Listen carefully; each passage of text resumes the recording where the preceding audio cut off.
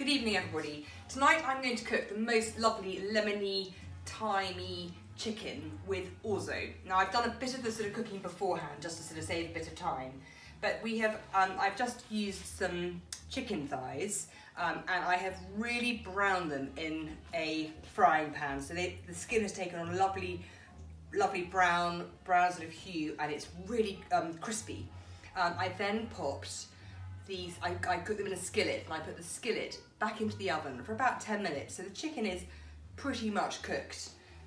It takes quite a long time to brown, so it takes at least 5 minutes on the skin side, and you need to see the skin starting to shrink away to make sure that you've done it all properly.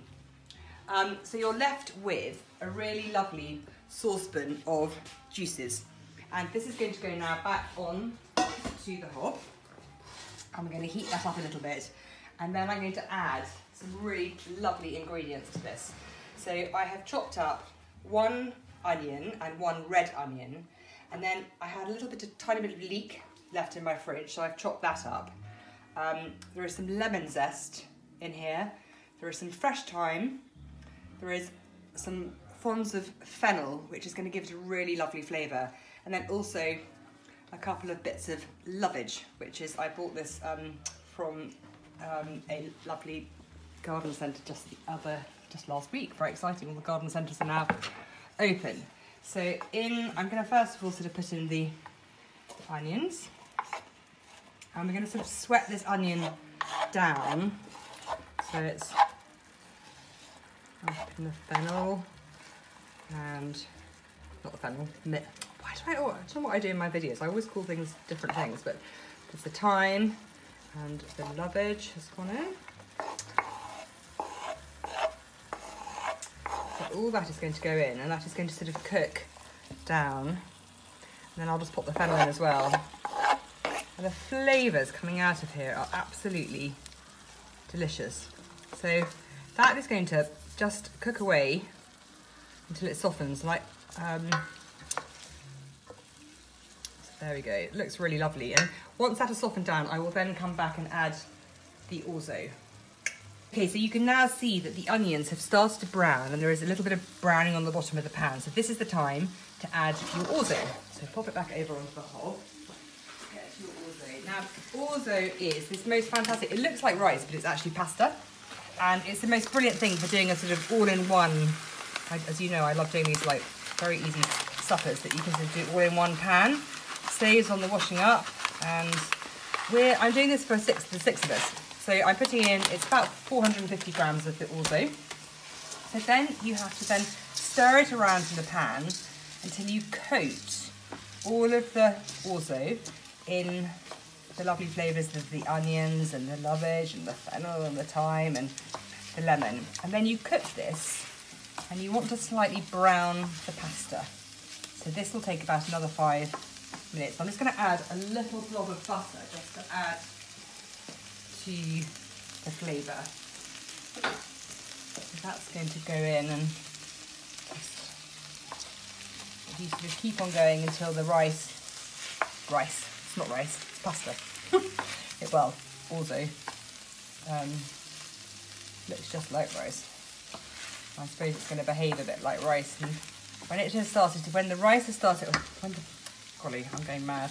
When the orzo has started to brown, we're going to add a little bit of white wine. I've just got some Prosecco open. So that's just going to be about 150 millilitres of wine when the pasta starts to brown. Orzo. So it's now, you can really smell a toastiness from the pasta. So the pasta starts to brown. So the next thing you do is just add a little bit of wine. We've just got this Prosecco open. So just a little dash like that. And you're going to just let that all absorb, and so that flavour. So you've got this lovely sort of wine flavour with the lemon, with the thyme, and the lovage and the fennel.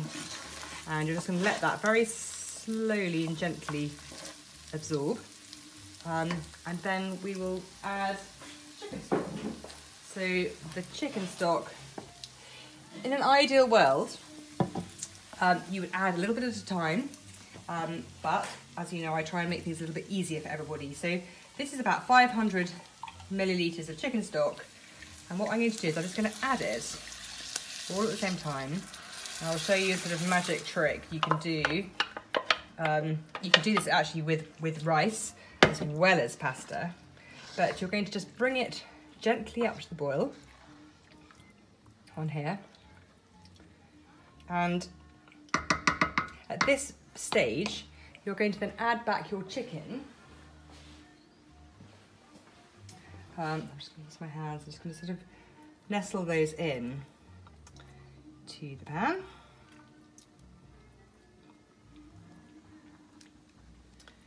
Like this, very quickly, as I can. And then what we'll do is we'll just bring it up to a sort of gentle simmer, and you pop the lid on, and then you put it back into a very sort of low temperature oven, and then it will just very, very gently cook, and the orzo will cook as well.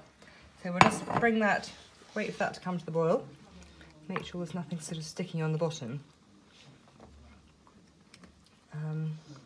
Bring it up to the boil, which is nearly is, and lid on.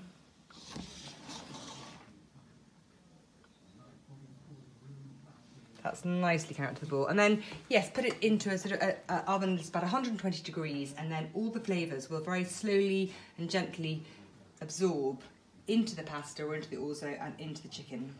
I'll come back in a minute when it's all ready. Okay, so I've now just got it out of the oven, and as you can see, the orzo has absorbed most of the sort of the juices of the stock and the wine. And the last thing that you need to do is just add some lemon juice. So I've just squeezed 1 lemon, and that is just going to go in. The reason you sort of put it in at the end is if you put the lemon in during the cooking, you'll find that the sort of lemon juice flavours will sort of not be as fresh and as nice tasting. So you want to do that little bit at the very, very end. So just slightly stir that in, and then I'm just going to garnish it. I'm going to serve it from the pan. So it's all going to be garnished with some coriander. So I'll just quickly snip some of that off, and that's how it'll just go to the table in the pan. Oh, I'll just snip my fingers off. So there we go, that's it.